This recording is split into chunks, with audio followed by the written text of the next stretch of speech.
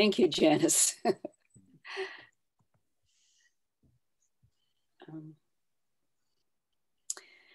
Okay, this presentation is being sponsored by the Danby Conservation Advisory Council, otherwise known as CAC. And it's the first of an agricultural education series, which is offering 3 presentations over several months. And it is entitled Introduction, Local Partners and Common Misperceptions. And I encourage you, this is a regular Zoom. We, at the time we made this, we were just shifting to a new web page, site, and the town clerk couldn't make a webinar. So I encourage people when we start speaking to shift from gallery view to speaker view anytime. New York State, as you may know, has a wealth of institutions and organizations that are partners to support farming. And we're going to hear about some of them here. Also how members of the community can help each other and partner. The speakers are Barb Neal of Tioga Cooperative Extension, Lindsay Wickham of the Farm Bureau, Paul Gier of Tompkins County Soil and Water could not make it. So Barbara is going to fill in for him on some of the things he was going to talk about. Local farmers from Danby and Caroline are here in attendance now. John Whitmore, hello John, and Kristen, Loria, and I don't, is Steve Woinoski here. Oh, there you are. There you are. Hi. Okay. The second and third presentations are going to be on regenerative agriculture, and also conserving farmland and transitioning to a new generation of farmers. Questions can be entered in the chat, and we'll address them at the end, except for John Whitmore, who has to leave early. So when he speaks, we'll let anybody who wants to ask him a question ask just then and there. This also was partially the results, this presentation is also partially results of the formation of the Danby Ag Working Group, a group formed in response to new zoning discussions in Danby that are taking place right now. And I want to give credit here to Alyssa de Villiers, who was an organizational force for that committee. She is also a sheep farmer, a sheep farmer. She lives on Eastman Hill Road. And one of the Ag Working Group's major contributions was to make the town planner and planning committee realize that value added and light industry are an important part of farming nowadays. And in the current draft zoning proposal, because of this, an application for light industry can be attached to a parcel if appealed to the Danby Planning Board. In the draft zoning document, it's on the front page of the Danby website. You can access it through that. And you and Danby write this down now because it's difficult to find. Section 610 is on this agricultural support, small scale, commercial, and light industry. It's a floating zone that can go with any parcel. The purpose and intent is to establish an agricultural support for a small scale, commercial and light industry, and to enable the development of small scale commercial businesses and small scale light industrial that directly supports local agricultural production. And these businesses are not required to be located on a farm and may serve multiple farms in the area. And a comment from me that this is directly oriented to cooperatives, because a single farmer already in an agricultural district has the right to do this on their own property for themselves. So look at that description, section 610, if you're interested in this kind of thing, in the draft zoning write-up, and get comments back to David West, the planner, please. Agriculture in Danby is also allowed in every zone except the hamlet center. Agriculture is also protected by the ag districts, which are state and not municipal. And Lindsay is going to address that in his talk.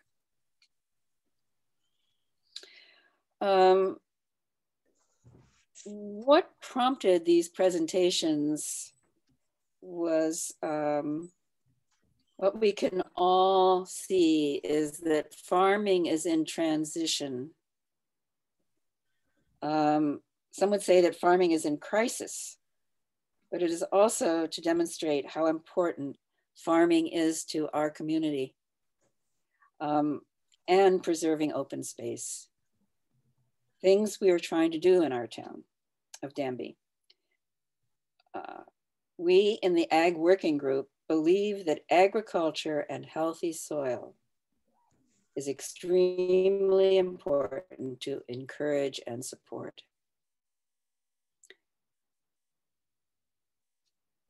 And all of us who have a deep love for the land, the soil, and the rural lifestyle, whether we are homesteaders, farmers, or gardeners, are part of an ongoing struggle to learn, to adapt, and to be better at what we are doing.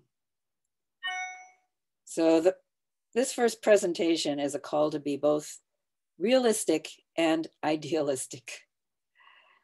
The first speaker is Barb Neal. She is the agricultural agent and horticultural educator in Tioga Cooperative Extension, but she lives in Danby. And I'll let her tell you more about herself. She is the one who got me to start talking with Misperceptions. Go to it, Barb. All right. Well, I won't bore you with more about me. I think, I'm the ag agent for Tioga County, and my background is in horticulture, specifically arboriculture, trees. And so when we had a meeting with David West, the planner, Betsy and I kind of connected, and we talked. I said, there's a lot of misconceptions about farming, and Betsy, you said it exactly right. It's both farming in New York State is both in peril and also has sort of what I call bright lights of opportunity. And in peril, I would say the traditional small family farm in this part of New York is dairy. And you probably, if you're on this call, you know that dairy as a market, small scale family farms, is in true peril. The margins are too slim for most farms to be profitable. I actually was an econ major in college, and we learned, one of the first things you learn is in every business, there are three aspects of having a business. You either have to invest in land, in infrastructure, or labor. So if you think about Google or Facebook, they really don't have much land. They don't have that much. They might have like computer infrastructure, but what they put their money in is the labor, the 6 inches between each of their employees' ears, right? They're paying for brain power. A retail store, they need product, they need inventory, they need and a hard store. until we start to go online. But in farming, you need land, infrastructure, and labor.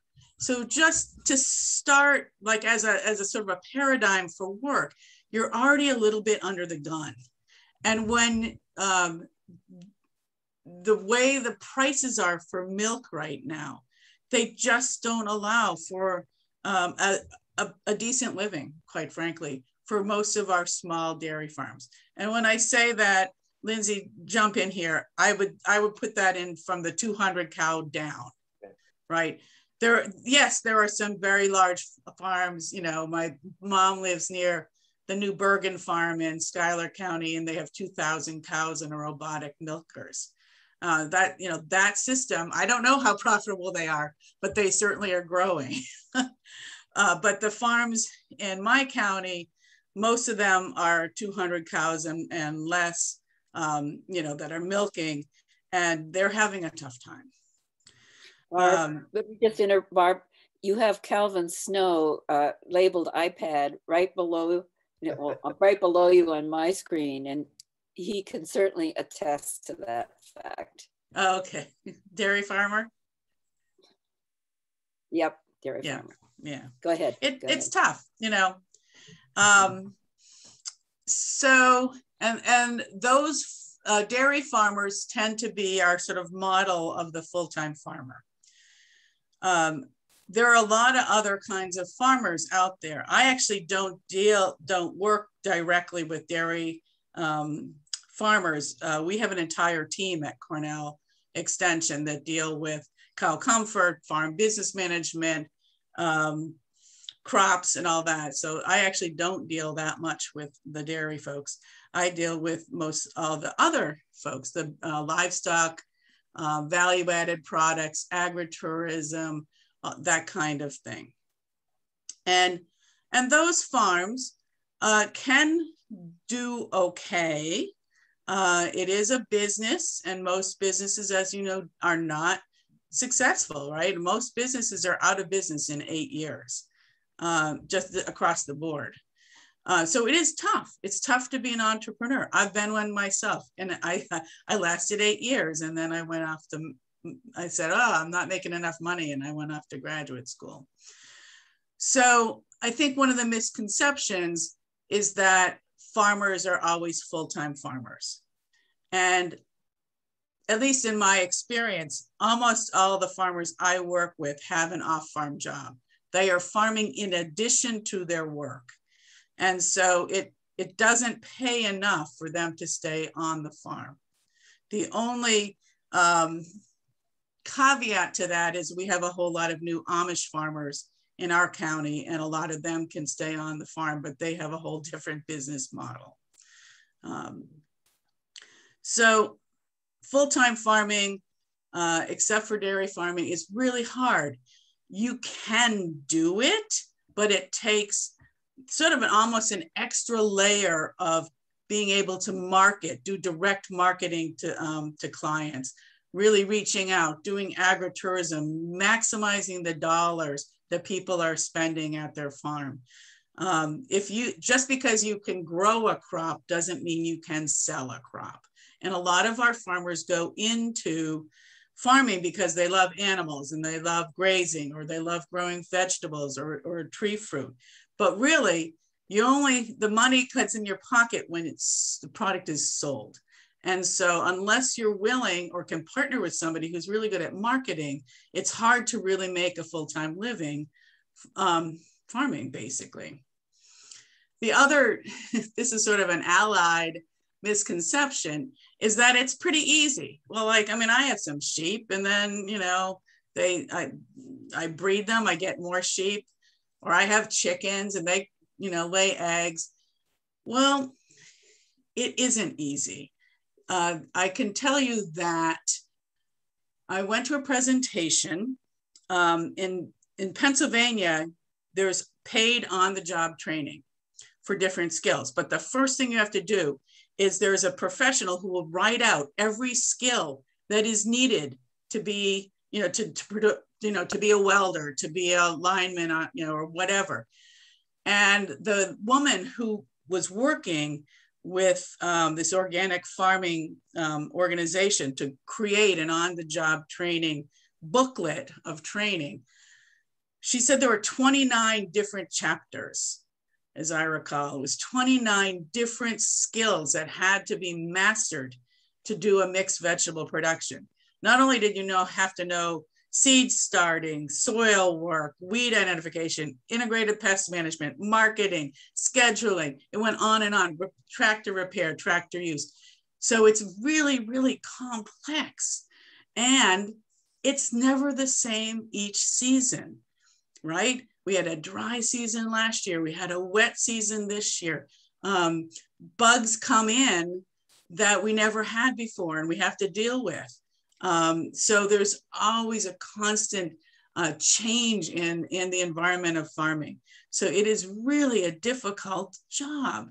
And I think people don't give credit to it. They see, smiling face at the Ithaca Farmers Market and they think, wow, what a great life.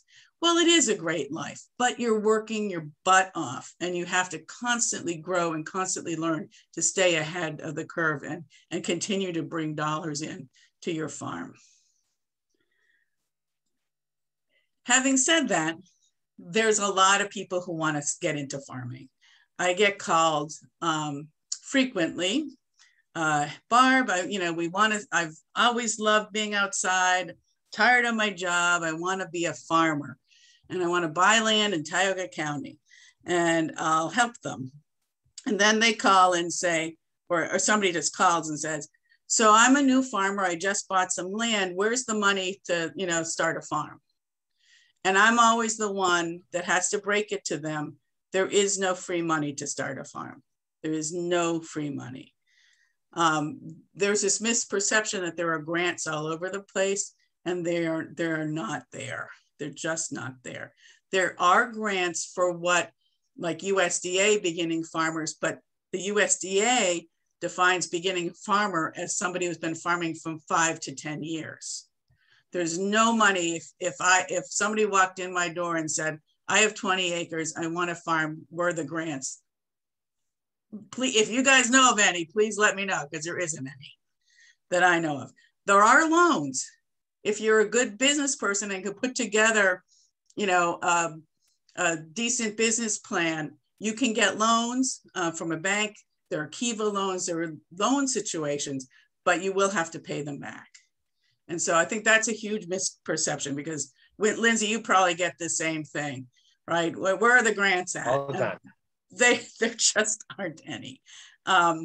So one of the things that we're trying to do at Tioga County is we just bought a farm for our association, and we're going to be having an incubator farm program where we will lease out land at a very low cost, like 10 acres or 20 acres for grazing or crop production or regenerative agriculture. And hopefully we'll help provide these people with the first 5 years of farming experience so they can go out and secure some grants. But you have to start with that first 5 years. Much like, it's a little different now, but remember when you would try to find a waiter or waitress job, they're like, well, you need experience before you get hired.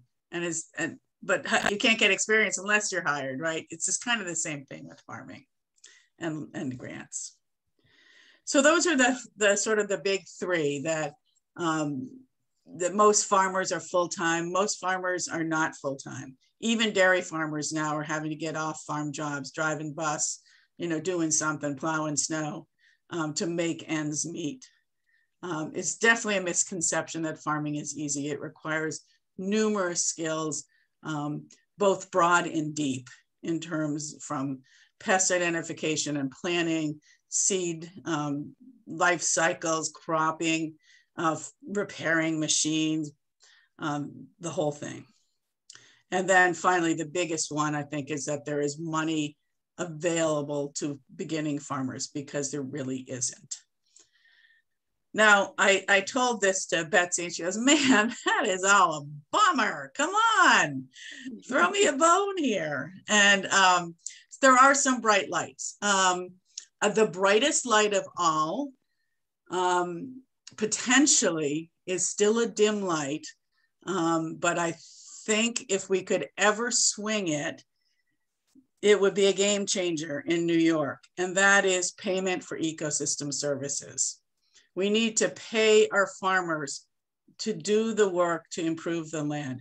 Right now, for instance, Soil and Water, at least in Tioga County, I assume in Tompkins, will work with farmers to get cover crop seed for them to cover their land. And it's vitally important that farmers do that. It not only does it help their land, it helps flood-proof our streams.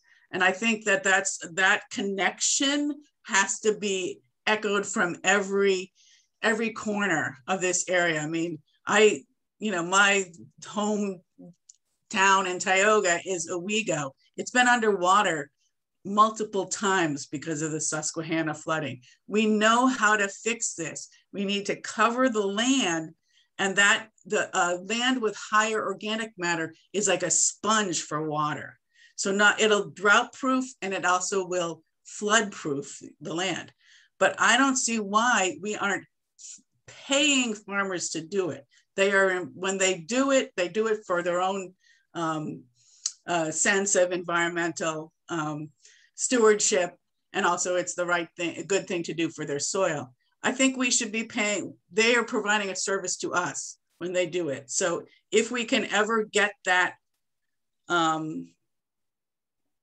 market fully established, there are fits and starts on that, and if we could get that started, that would be a game changer.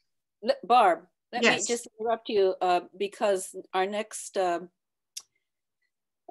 presentation is going to have Graham Savio, and he is working on exactly that. That's one of the things a group of people from Tompkins County Cooperative Extension is working on, paying farmers for ecosystem services.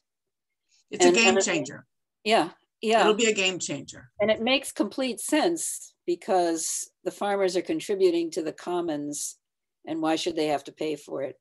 Exactly. So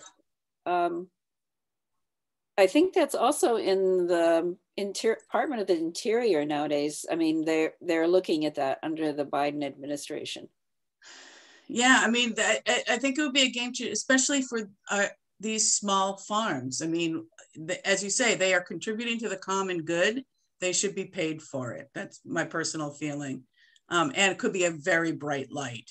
It would transform farming here. Soil and Water, what they do is also a super bright light. Tioga County is very strong soil and water, Tompkins as well. They work with farms to identify areas that could be improved environmentally, and then they go out and find the funding and get that stuff done on the farm.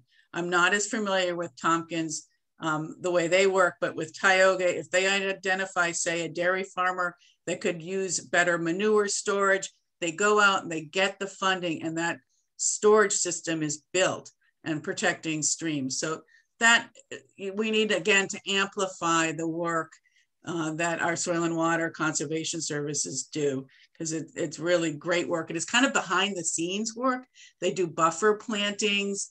What Paul was going to talk about at my property, there was a new program through the Upper Susquehanna Coalition to put wetlands on private property.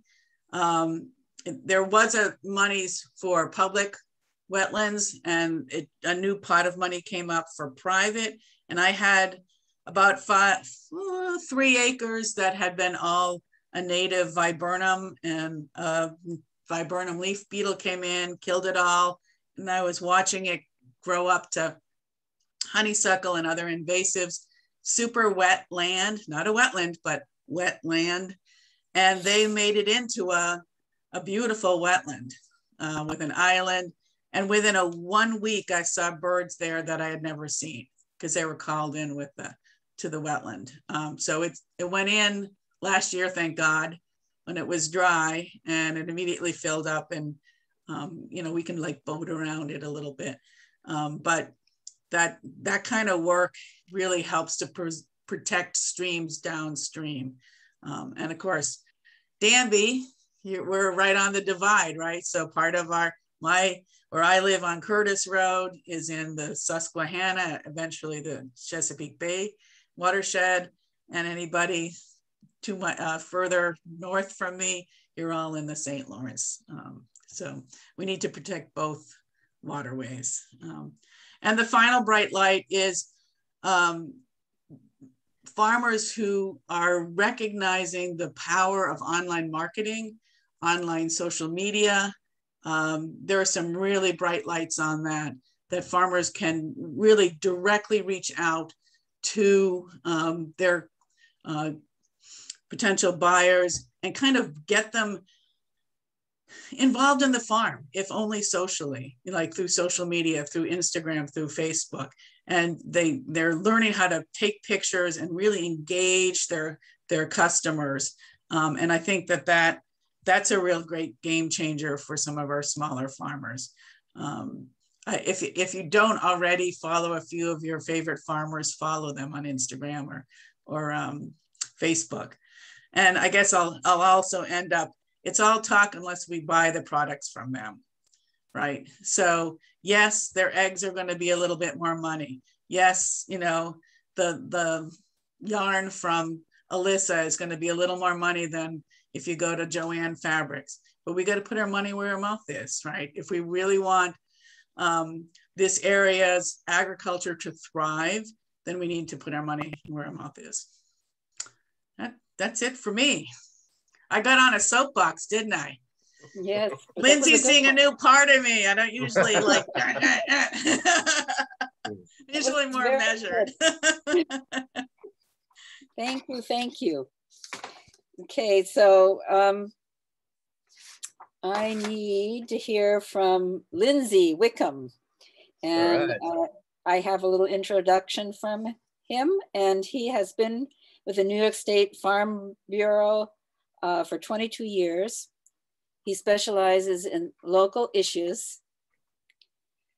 He is a state and federal lobbyist for the Farm Bureau. He resides in Schuyler County, where his family operates a fruit farm in Hector, raising wine grapes, peaches, cherries, apples, and pears. So tell us what we need to know, Lindsay. Thanks, Betsy. And first thing I want to say is I want to give the town, the CAC and the Ag Working Group, I mean, just a ton of credit, because in my job, most of the time I'm reacting to stuff versus getting in front of it. And the fact that you guys are getting in front of this with some proposed zoning issues and whatever is fantastic. And that just eliminates a lot of problems down there, especially with agriculture. And we'll talk a little bit more about why that is. But first, the Farm Bureau. So the New York Farm Bureau, who I work for, is part of basically a group of all the counties. So to make a very long story short, 110 years ago, the birth of Farm Bureau and Cooperative Extension happened in Broome County. This was for the whole nation, with the hiring of the first ag agent in 1911. And it was done through the Chamber of Commerce. It was a partnership with the Chamber, Cornell University, the railroad, and some local farms. Thus the name Bureau, Visitors Bureau, Convention Bureau, Farm Bureau. Shortly thereafter, other farm bureaus started popping up across the southern tier, and it spread to become a nationwide cause. And basically the modern extension system was born shortly thereafter with the Smith-Lever Act. So it was called the Farm and Home Bureau, but it was before it was called extension. Then in 1955, the federal government said, hold it, you're teaching people how to raise crops, but you're also lobbying us on regulation and stuff. And so something needs to happen here. So in 1955, they passed a law that split the Farm Bureau, the Farm and Home Bureau, into two entities. One would be cooperative, the modern cooperative extension that we all know and love, that we know is associated with the land grant universities across the nation. And the other being the Farm Bureau, which is now a private organization that is an advocacy and lobbying organization on behalf of not only farmers, but rural Americans, hunters. We're probably the top hunting lobby in New York State. But again, every county in the United States has a county farm bureau with a volunteer board of directors. And in New York, when you join Tompkins County Farm Bureau, you also join New York Farm Bureau and the American Farm Bureau Federation, which is made up of 50 states and Puerto Rico. And, and it's grown, like the Farm Bureau is a private organization that has over 6 million families. You join as a family members across the country. So we like to think we know what's going on, but you never know. So, and I mentioned, so we're an advocacy and lobbying organization. About 3 weeks ago, I took a group of 10 farmers from the Southern Tier to Washington for 3 days. And again, nothing looks better than when you bring farmers with you. And what makes our organization very unique is our grassroots policy. All of our policies that we lobby on all come from our county farm bureaus and are voted on by farmer delegates across the state. And once they pass a policy, it goes into our policy book and we can then start working on it.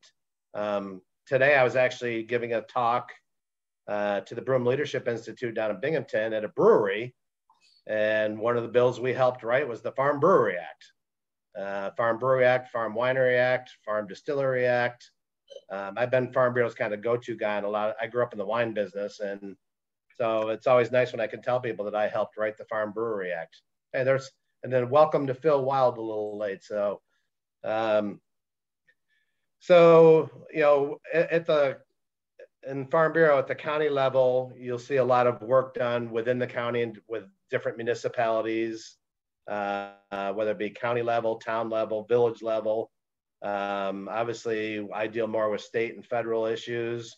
But again, one of my jobs also is to work with towns and other municipalities, because my first job is to represent farms and help them out as a resource, help when they have issues, whether it be with code enforcement or whomever. But also I turn that around and help towns quite often with issues. Where again, sometimes I have to help code enforcement out with an issue. So we kind of cover the full gamut when it comes to helping farms out. So that's kind of that. So a lot of the big legislation you hear, senators and assemblymen will approach us about helping them write it. And then we go from there. I mean, the big hot issues in New York right now, as Barb said, New York, is not real business friendly to begin with. And then you throw in the farming aspect and it goes downhill from there. And, labor has been a very big issue for us, both at the federal and state level. The state level more about wages and hours, and the federal level more about immigration and workers. So they kind of go hand in hand, obviously. And just like any business right now, especially post-COVID, labor is hard to come by. And, it's been a big struggle. As, Barb noted, a lot of farmers work off the farm. Well, I'm a great example. Up until I was 36, I was a full-time farmer. And now for the last 22 years, I've worked for New York Farm Bureau full-time and farmed on the side. I have brothers that help with the farm. So, we all work off the farm. But to pay obvious things that most people just take for granted, like health insurance. Very big issue for our farm families is how to pay for health insurance. Farms are interesting because they want to be considered businesses most of the time. But then sometimes, as Barb said, they just have to wear so many hats, and it's been very tough on them. So that's what the farmer does. We do also, work a lot with schools, FFA chapters. Tompkins County now has 3 FFA chapters, Groton, Lansing, and then there's one at Bosse's. And they're working on forming one in Dryden. FFA is what's called Future Farmers of America. And that basically goes right along with the high school ag program. And the fastest growing, what's the word I want to use for schools? In schools is ag programs. Tioga County 10 years ago had 0 ag programs in their 5 school systems. They now have 5. So it's a very growing thing.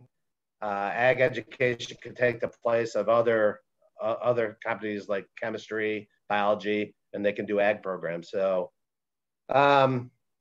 with that, I'd like to kind of roll into the part that I think is really important for you guys is, to understand kind of where towns fit in to the agricultural entity and how they can work with ag and markets and move forward with that. So Betsy had mentioned ag districts.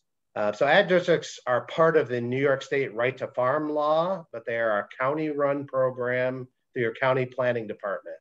And what an ag district is literally, they're just what they sound like. They're a geographic area. The farmlands that are included in ag districts are done through a simple application. And typically, I'm trying to shorten this up so I don't complicate it too much, but all it's got to be is viable ag land.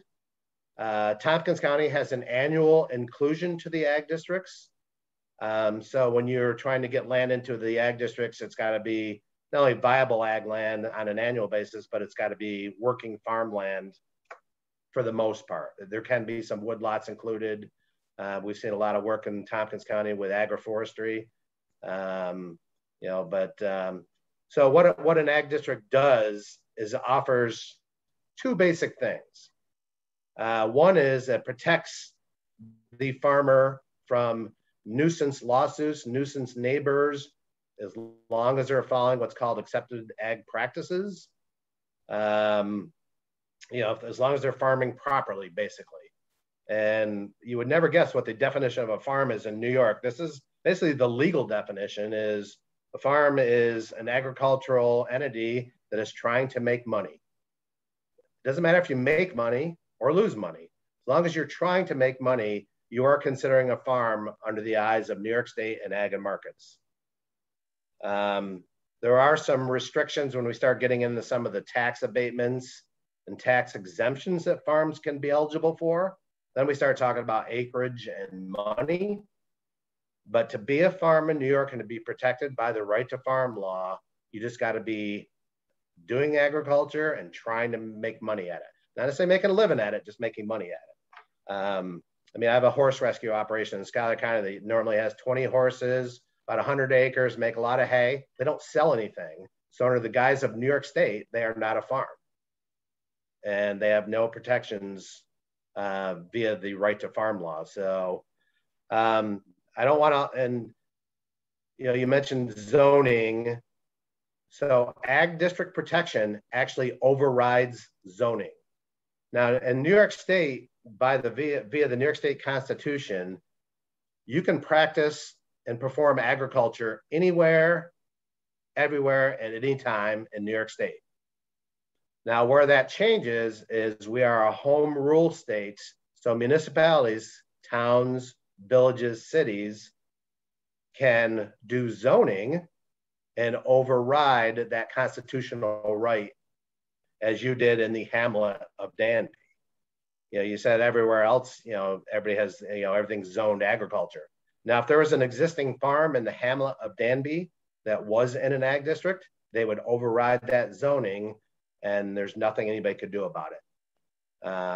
The interesting thing in New York State is a town can pass anything, literally anything for or against agriculture. I had a town put a moratorium on animal agriculture about 20 years ago, and they didn't realize that if you're in an ag district, they can't do that. They just wanted to get a grip on what was going on because there's a lot of influx of beef cows and dairy cows. That's great for the average person, but for anybody in an ag district, they cannot do that.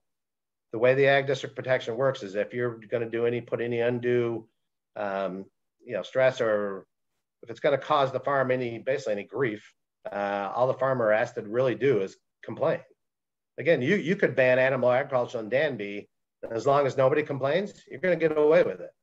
But if one farmer complains because the code enforcement stopped by and said, you need to get rid of those cows, then he can go to New York State, and New York State will back him on the right to farm. So that it just overrides zoning.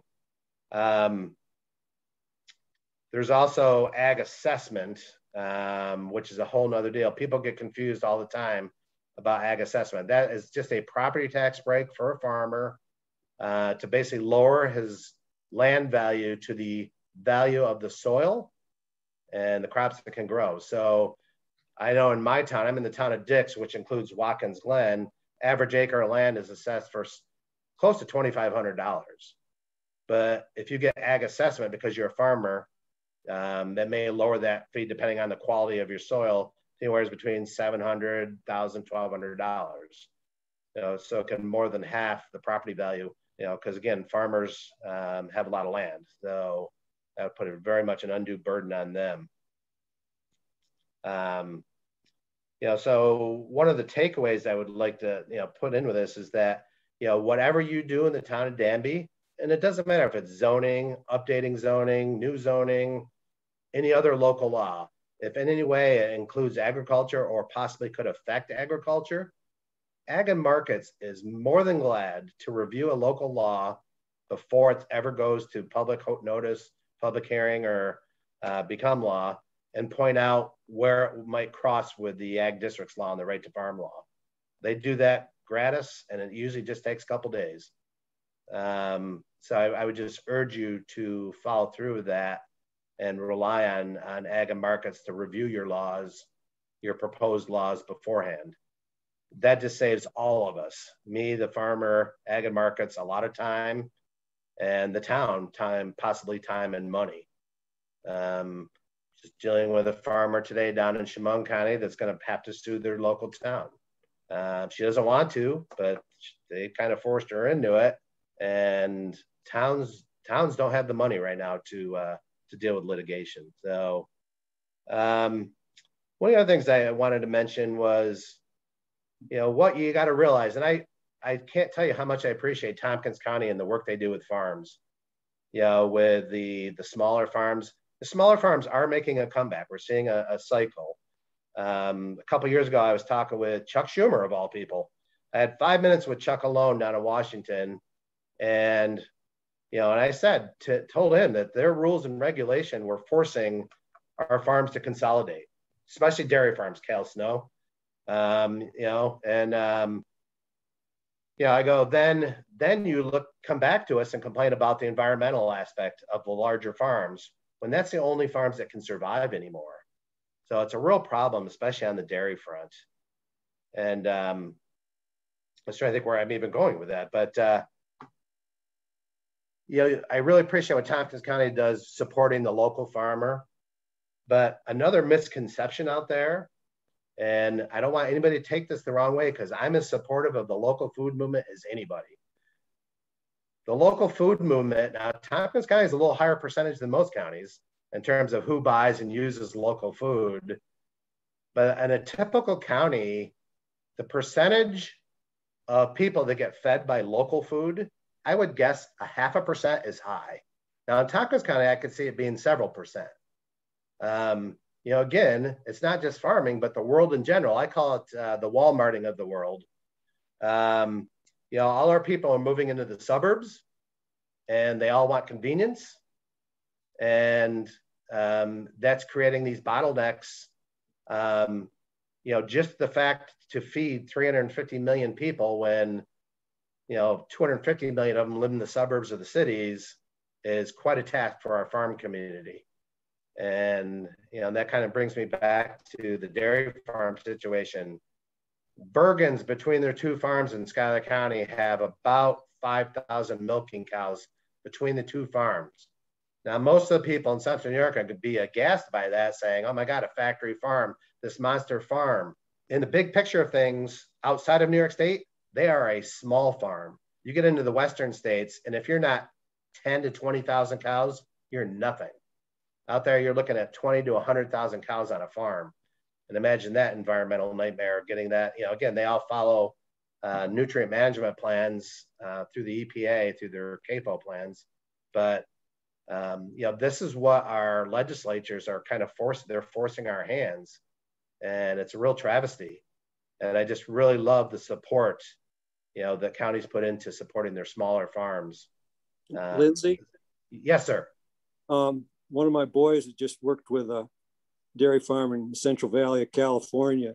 They milk 10,000 cows and generate 1 million gallons of waste a day. Wow. 1 million gallons. Yeah. So we've got it pretty good here. And, and one thing I always point out, and we're very big on this, that farmers are the original stewards of the land. They live off the land. And if the soil's not healthy, if the water's not pure, they're not going to make money. They're not really making money now, but it just, hampers them. And, so again, I applaud Tompkins County, the town Danby for pushing this, because, you're seeing the growth in the hamlet itself. And, just with people moving, the biggest nightmare I have, and I don't want to offend anybody who's on this call, is when urban people move out to the country and get on their town planning board or their town board and start griping about farmers. And it may not happen in Tompkins County, but trust me when I tell you, it happens everywhere. And they got to understand is, in New York State, we actually have a real estate disclosure law to where if you're moving into an ag district, you sign a paper at your closing that says, I understand the sight, sound, smells of farming and know that I'm moving into a farming community. And, and not many states have that. And, but it still doesn't deter people from, from causing a ruckus. Our farmers have a hard enough job as it is, but, so I think one other point I wanted to bring up is the farming dollar. So American Farmland Trust has done many studies over the years of where dollars go. So the typical industrial dollar in any given municipality typically rattles around in the community 1 to 3 times. So for every dollar they earn, you may end up getting $2 out of it or $3 in your community. A farming dollar in any given community will rattle around about 7 times. So if a farmer produces, maybe pays $30,000 in taxes, he's really generating probably closer to $200,000 in income for any given municipality, because they're homegrown people and they spend their money locally. And, obviously a great addition that way, as well as Barb pointed out very heavily, the environmental side. So, I'd like to actually amplify that. Not only is there an economic benefit, I think something that's been underappreciated is that the children of farmers are farmers themselves, and children of the farmers are the glue that keeps these rural communities going.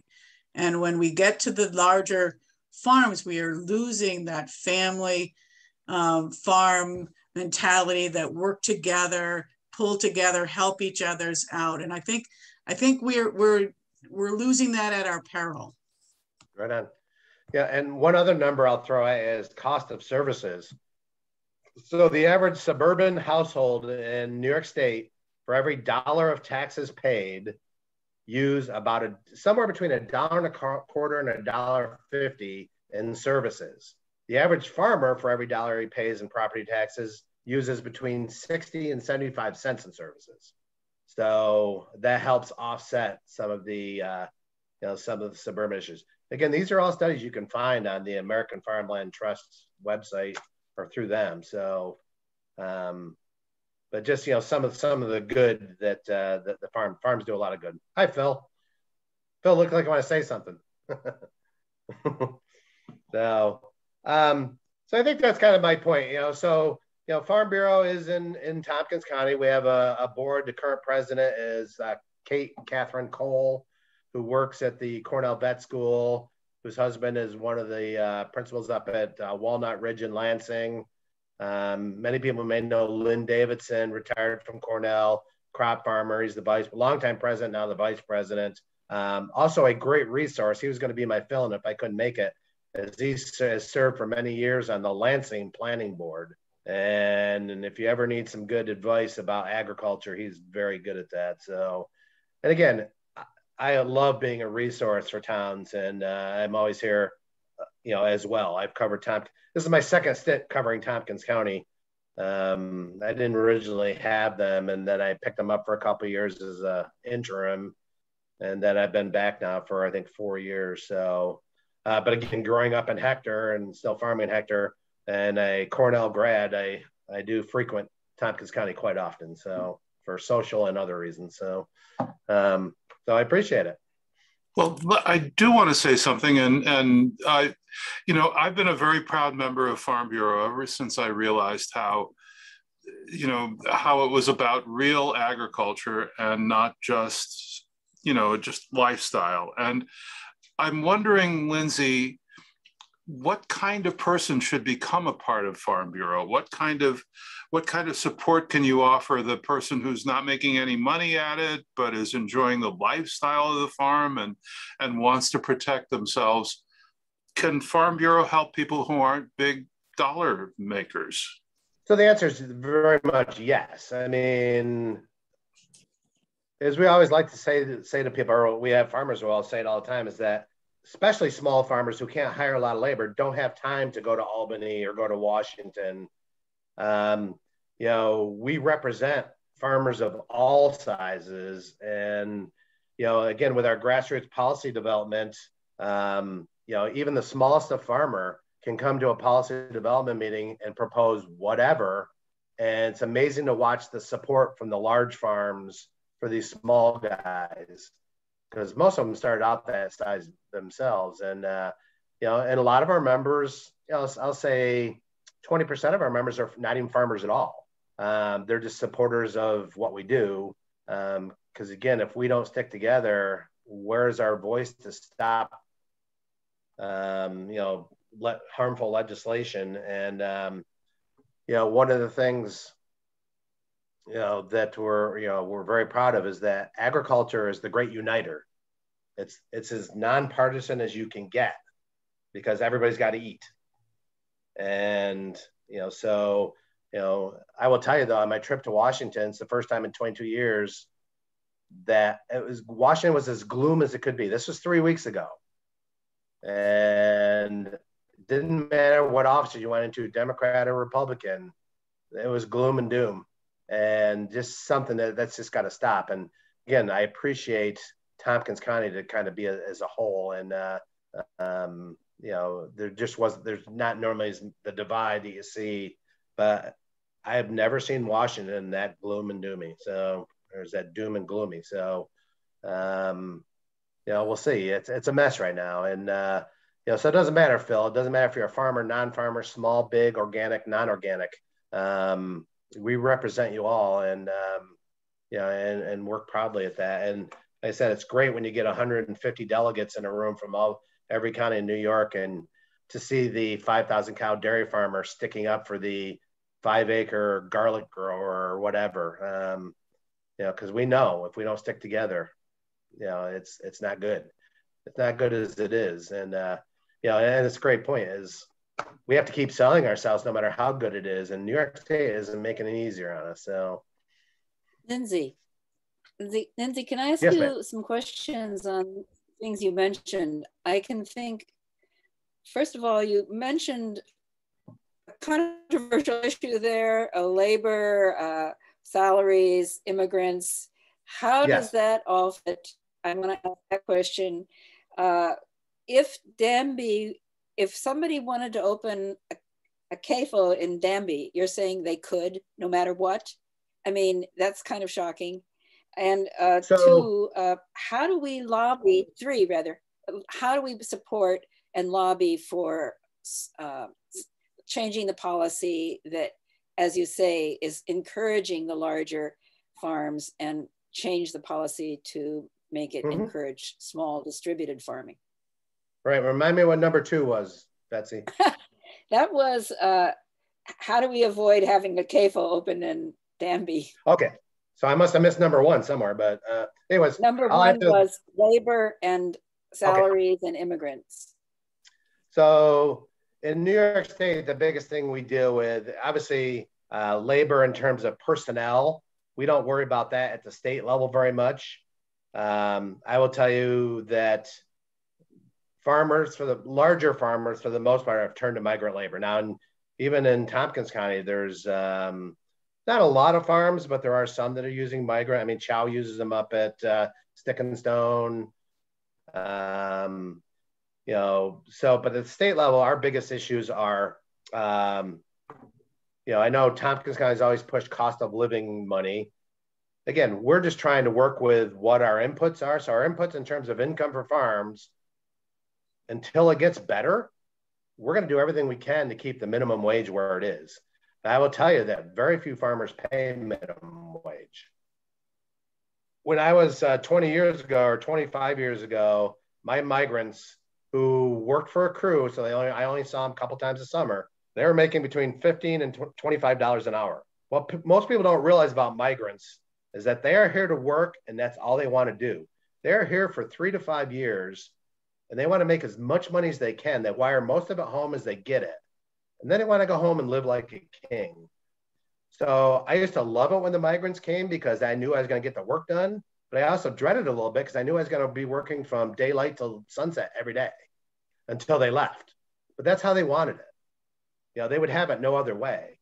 And, one of the things that's going to drive them away is, so if you've been paying attention to the state labor issue, we now have an ag wage labor board or an ag labor wage board that's voted for the last 3 years. We've been fighting off labor bills, ag labor bills for decades. And finally, 2 years ago, when the Senate flipped, so now all of our leadership in Albany is all Democratic. So we don't have any checks and balances there, which we've always had, is they passed an ag labor bill. So one of the concessions we gave into was 60 hours max before overtime. Now, some people say, well, that's slave labor. Got to remember, farming is a way of life. And I don't know if any farmers, honestly, they're going to argue about that too much. But we've been just praying the last 2 years. This year is coming up in December, that the 3-member Ag Labor Wage Board, who one of the members happens to be our president, so we know we have 1 vote. The other 2 votes are union and economic development gal out of Buffalo. And last year, due to COVID, we're able to keep it at 60 hours. I am afraid what may happen in December this year. Again, New York is a high-cost state to do business in to begin with. So we're at a competitive disadvantage, especially in the dairy industry in the Northeast. And you keep throwing things at us, and the margin is so tight now that, all of a sudden, if they have to start paying minimum or overtime at 40 hours, A, with the labor shortage, and B, just with the labor shortage, it's going to force that. And it's just another nail in the coffin. So that's where we differentiate. The federal level is migrant labor. If we could get American labor, we would love it. But I'll tell you, there's farmers out there who would never hire another American again because the Mexicans come in and they work 12, 13 hours a day and get the job done. And it's amazing to watch them. I mean, I'm just in envy of them. And the typical American comes to a farm and works for a week or 2 and quits, because it is hard work. There's no question it's hard work. So that's where we look at the federal government, and all we ask for is a safe, legal workforce. And especially with dairy farms, H-2A workers are not eligible for dairy legally because it's only a 10-month visa. Dairy, again, is 12 months, 365, 7 days a week. So yes, Phil, I see you're unmuted again. Well, no, I was going to say that another side of this that we haven't mentioned is that I have very close friends who are dairy farmers. I went to the ag school so long ago. And I mean, people like Rob Donnan, who we both know, they both work with Guatemalan immigrants, and they absolutely are family. They care about each other in a way that's absolutely not recognized by an awful lot of the people who, demand a lot of protections for them. I think that most dairy farmers that I know treat most of their workers like true family. because it is the lifestyle you choose. It's like, you know, on Union Station in Washington, D.C., it says best home of the family, the farm. It's like there is a family connection that I think most people don't see with the immigrant labor force. So I just wanted to put that in there. I mean, they really are caring, a lot of the farmers. Yeah. So I hear what you're saying, Lindsay. I hear what you're saying. It's a complex issue and a lot of parts to it that don't fit the stereotype. correct. And so I'm not going to push you to continue that discussion. I just wanted to hear what you had to say. Yeah. But I also want to hear about CAFOs in Danby. Yes. So so CAFOs. So CAFOs stand for Concentrated Animal Feeding Operations, and again, and it's under the Clean Water Act through the EPA. In New York State, it is all governed by the DEC, who is the police force for the EPA in New York State. So any farm, and Cal, you may have to help me out here. Large CAFOs, I believe, are over 700 cows, and they have to follow a very strict nutrient management plan. It's called a CNMAP,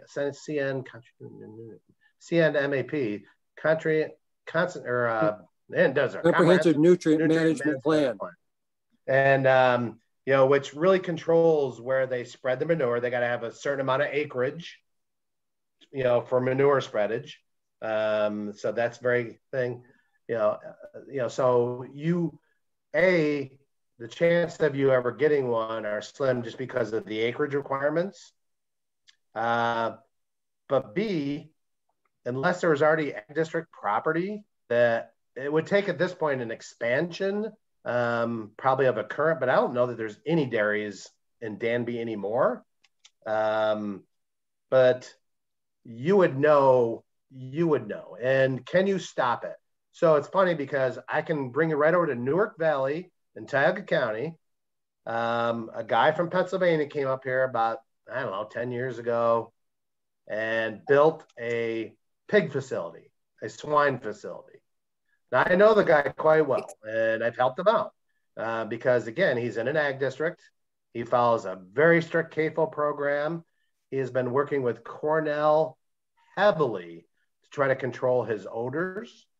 But pretty much at every town board meeting, they try to pass a local law to prevent CAFOs. Lindsay, I'm sorry, I have to interrupt you. There is a guy that's a farmer, local farmer that has to leave. And I wanted him to say a few words. So I'm gonna have to interrupt and let him speak. Do you want to speak, John, or do you have time? Yeah, I'm sorry. I didn't mean to upset the flow of anything. I got a thing I gotta be at.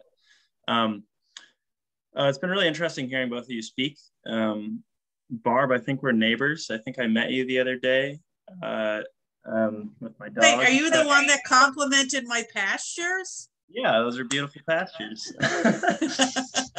Yeah, you met my dog too. He's over here. Oh yeah. Cool. Yeah.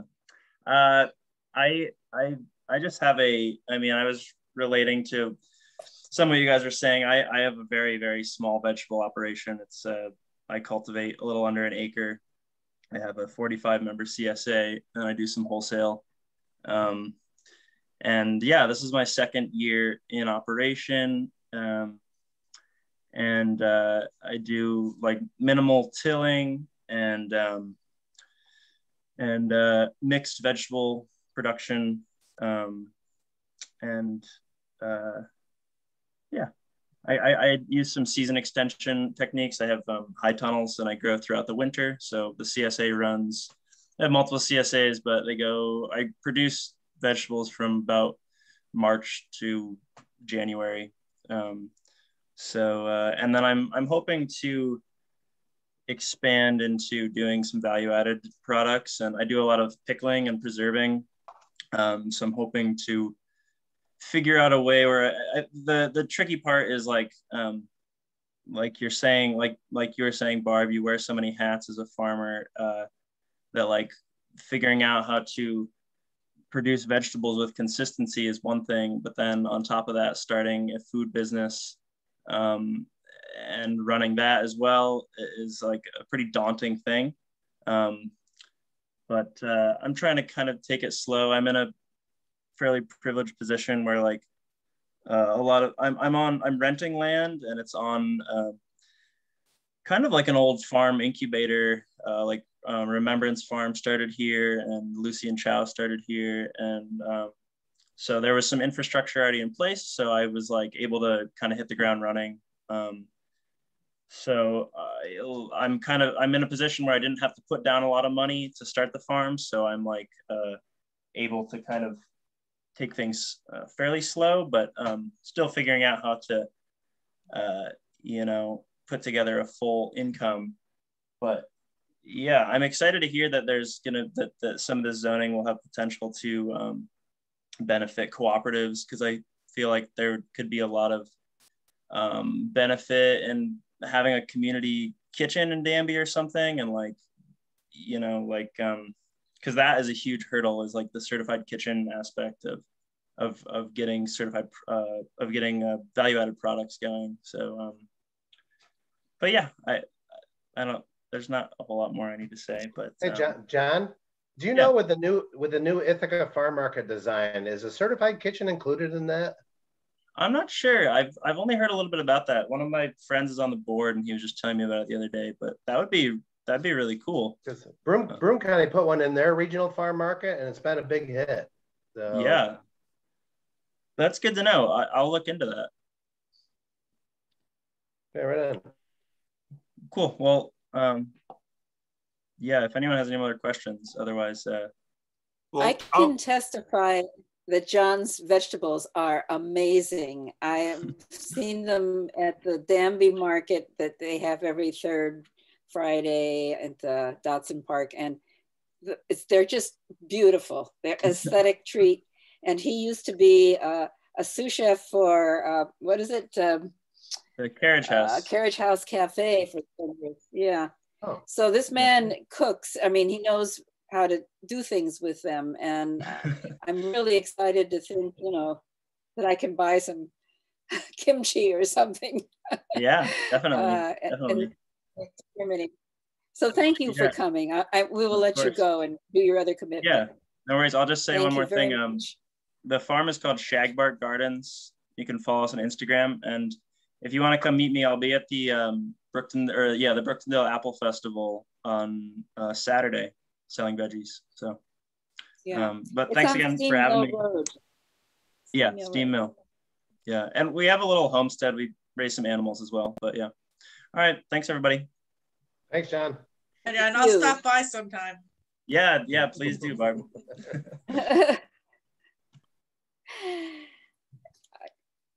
I'm going to just go on to the last question, Lindsay, about us lobbying federal government for changes in their policy that will benefit small farmers. How do we do that? So, I mean, there's obviously two ways, and the obvious one is to join Farm Bureau and let your voice be heard. It's amazing how much policies come out of Tompkins County over the years, that has gone on to be lobbied on at either the federal or state level. And that's how we work. Again, it all comes out of your mouth and gets voted on at your county level, at the state level, and then at the national level for federal policy. So other than that is, again, we urge advocacy. I'm lucky because I'm also a farmer. So when I lobby on farming issues, again, I got some natural street cred, but it always looks good when the actual constituents, are the ones reach out to your assemblymen, senators, congressmen. They will listen. They do listen. They're the first job. Everybody know what the first job of a politician is, right? It's not you constituents. It's to get reelected, right? So, but the number two job is to listen to their constituency. So, we provide that voice to some extent, but we also like to include our members. Like I said, anybody can join Farm Bureau, but I would urge anybody at any time to be active politically in terms of communicating with your elected officials. However active you want to get otherwise politically is up to you. But again, your elected officials are you hired them. It's kind of like when lawyers tell you what to do. You hired the damn lawyer. Tell them what to do for you, right? So it's the same with your elected officials. So I always love that. I always love to be able to turn that around on my lawyer and say, look, dude, you work for me. So, but that's just something to keep in mind. So, but, just Betsy, one thing on the CAFO thing is there's probably not enough land for sale in Danby to even have a CAFO. And again, minimums, right now, the only thing that's regulated, I could say medium CAFOs are somewhat regulated, but not much. That's 300 animals. But large CAFOs, I just don't see it. I don't see how it physically can happen in Danby. Okay, that's reassuring. Yes.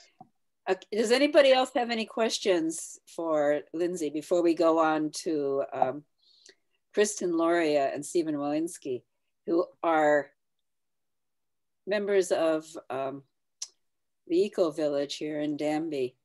So anybody have any questions for either Barb or Lindsay? Thank you very, very much for your help in coming. I appreciate it. Okay, Kristen, are you there? Hi, yeah, I'm here. Talk to us. And Stephen, talk to us. You can talk to each other and talk to us. Okay, maybe Steve should start because he was farming here before me. Not too much longer, but yeah. I had been wanting to, I had a plan in my mind to start farming here in Danby when I moved about 13 years ago, but I had young children and was working a job and it was too much. My kids got old enough where I decided about 3 years ago to actually get started. And I had decided on a silvopasture model combining hazelnuts with grazing sheep. Part of this came from some of our local resources that we have here in Tompkins County. Steve Gabriel, he wrote a book on silvopasture, and I had gone to a couple talks, and it really resonated with me with wanting to do perennial agriculture and have animals as well. The timing was also perfect. There was an organization starting between Tompkins and Cortland County called NITCA, the New York Tree Crops Alliance, which is a cooperative that's whose goal is to share processing equipment for hazelnuts and chestnuts to make value-added goods, with the goal of mainly doing chestnut flour and hazelnut oil, but eventually doing hazelnut butter as well, and hazelnut flour, though that's much more of a niche product. So NITCA incorporated back in 2019. We currently have an oil press, a cracker for cracking hazelnut shells, and we've recently submitted a grant proposal through the Edwards Mother Earth Foundation agroforestry program to get the rest of our equipment. It's a fairly large grant, and that sort of thing, that ability to do value-added goods, will allow us to make, far more profit off of the trees that we're able to plant on a smaller area. So right now, Kristen and I are sharing this 5-acre field. We're expanding probably next year into another 5-acre field, so we'll have 10 between us. After meeting her and her interest in growing beans and grains, I decided, since the sheep weren't going to be able to be grazed with the hazels for probably another 6 years, when the hazels were mature enough that the sheep wouldn't damage them, I would share the field and we could just alley crop. And that has turned out to be really exciting and really great. And I will let her talk more about her own contribution to this. I'm growing hazels. I'm not growing chestnuts. I do have walnuts as well. But my primary focus is hazels. And I'll let Kristen talk about her own side of this. Yeah, Steve, a couple questions real quick. Sure. How big are your alleys? So it's a 30-foot spacing for the first field. The second field, we're going to do 60-foot spacing to make it easier for her to plow. Because right now, plowing those 30-foot alleys is a pain. I mean, her ability to like turn around easy and then come back through, it's like a lot more work than it needs to be. So the second field, there's going to be like less hazels, more annual crops. But the current field is 30-foot spacing. And where are you getting your trees from? Are you getting them from down in, was it Candor? It's from all over. So one of the NITCA two of the NITCA members, both Akiva Silver and Jeff Zarnowski, they both have farms. So Akiva's in Spencer. Yes. That's the one I was referring to. Oh, okay. Yeah. So I got about 250 from him. I got another 200 or 300 from Jeff.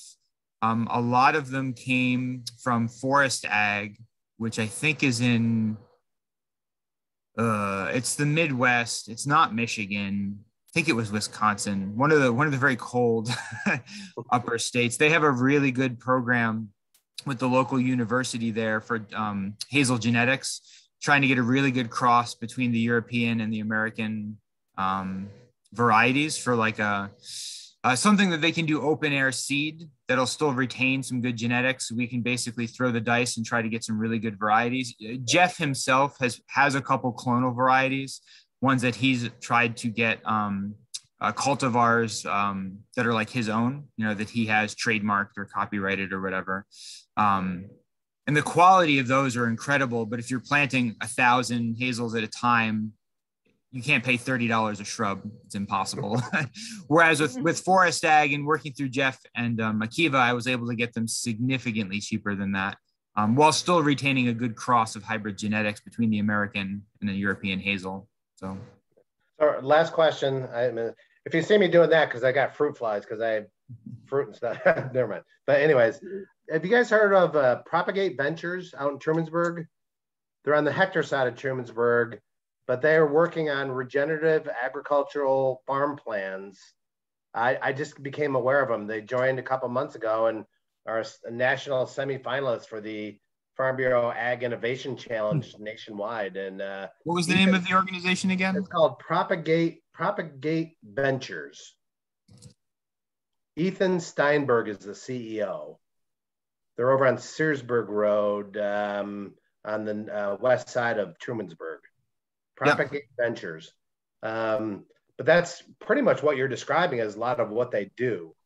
Oh, so it's Good Life Farm. I know people who have worked there before, actually worked on the farm. So I do know of them. Yeah, I just wrote a small article about it. I've never met them, but when I do get to meet them, I'm going to write an extensive article about them. But but it sounds like what you guys are trying to do. So cool. Okay, thank you. Appreciate that. So Stephen, why are you plowing those alleyways? Why aren't you trying to do some cover crop or whatever and work with that? Or is it just too difficult? Or Kristen, I should ask. Kristen did cover crop them, actually. She did that back in 2020 before planting out this spring. So you're using... Let her, she can fill in for that part. I think it will answer your question if I tell a little bit what I'm doing. So I'll answer the question in the process, if that sounds good, Betsy. Yep. Yeah. So my background is mostly in vegetable farming. Actually, I've been farming about 10 years, primarily in the Hudson Valley, and I grew up in Ithaca, but moved back here a few years ago. I have a farm job as well. I have a master's in plant science, and I'm working in ag research at Cornell on cover crops, mostly, as it happens. And so, my partner and I moved to White Hawk, and I was interested in growing dry beans. So I kind of developed a side business growing dry beans as a vegetable grower, and just became very passionate about sort of regional staple crop production, and in particular dry beans, which is, we've been growing them here in New York for hundreds of years. They're a very well adapted crop for our region, but they've really gone by the wayside. We used to grow hundreds of thousands of acres of them in the 1800s. So anyway, I came to White Hawk with that interest, and it was kind of a pragmatic decision at first to share field space with Steve, because he had a fence and he had already brush hogged, and it was a little bit more accessible. But we developed this idea. You know, in Europe, alley cropping is a lot more common to combine tree crops with annual crops. And so, like he mentioned, I'm growing in relatively narrow strips at the moment, totaling about an acre this year. This was my first season with a cash crop. I planted cover crops in 2020 to prepare the ground for the beans this year. And like Steve mentioned, we're interested in opening up another field, doing wider spacing to just make it a little bit more practical in terms of reducing edge space that I'm managing. But in terms of where the beans are going, I am offering them through I'm calling it a winter bean club, and I'm working with Full Plate CSA. So it's an add-on to their CSA. So I'm really grateful, you know, here in Ithaca, they're a real force on the local ag scene, and they have these side dishes that allow other farms to sort of work within their distribution systems to offer more options to their CSA members. And so I sold out of those already, which is exciting. And basically I'm growing, thinking, you know, I know this theme is value adding, and of course for staple crops like beans and grains, it's often a very low value crop and you have to scale up.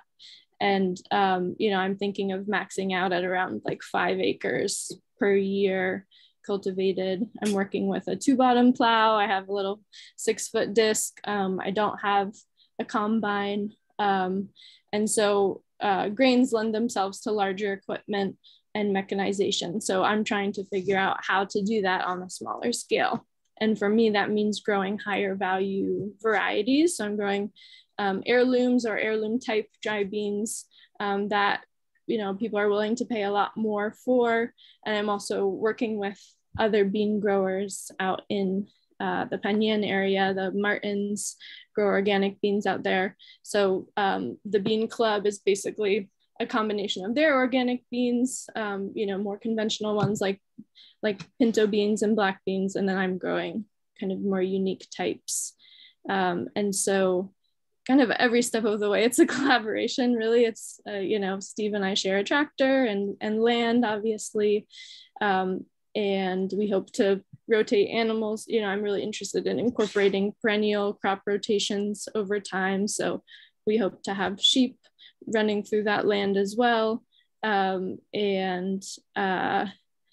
Yeah, definitely going forward, I'm interested in developing sort of a mobile processing unit. So like a stationary thresher, a cleaner that could be shared between multiple growers. So that's kind of the next step I'm working on, is trying to get more people in the area interested in growing some dry beans and sharing equipment to make it, you know, just try and make it efficient enough to be a viable enterprise, because it is really a hard thing doing smaller scale field crops to make it make sense without a combine. So that's kind of a summary. I think that's really exciting. I mean, it's really ambitious and collaborative what you guys are doing. It's and you should see the note from Barb.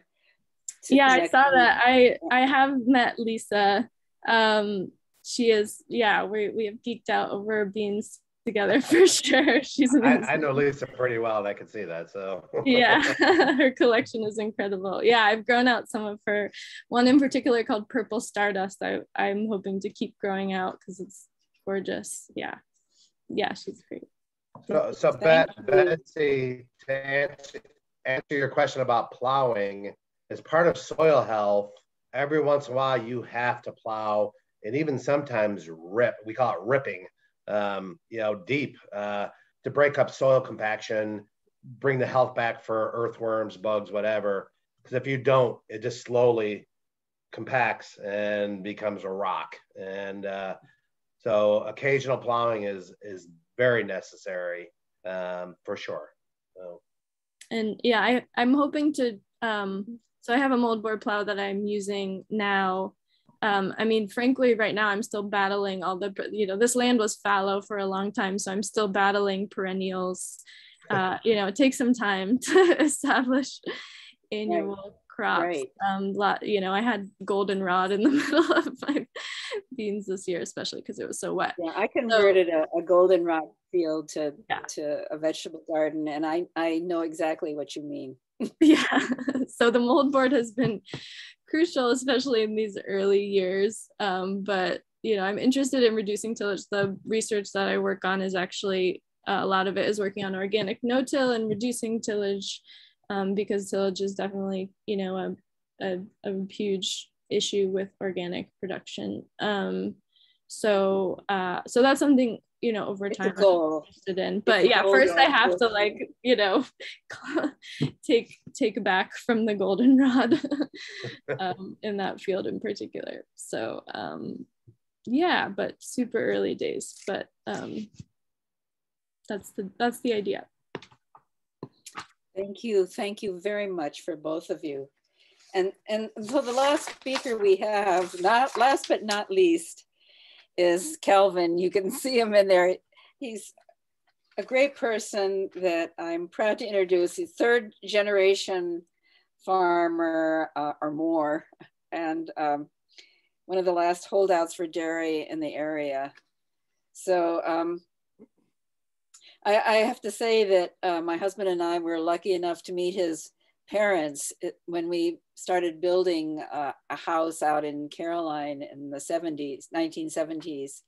And an image that really sticks in my mind that his father, or maybe it was Calvin, told me was Dick Snow, his father, driving a wagon full of potatoes pulled by horses to sell to fraternities in Cornell in the 1950s.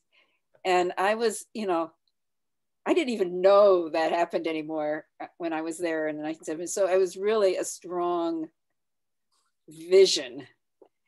So Calvin, well, tell me. Just listening to people today, it's hard to know what to say or just to reflect on. And one of the things that come to mind is there was a book published in 1977 by Wendell Berry. It was called The Unsettling of America.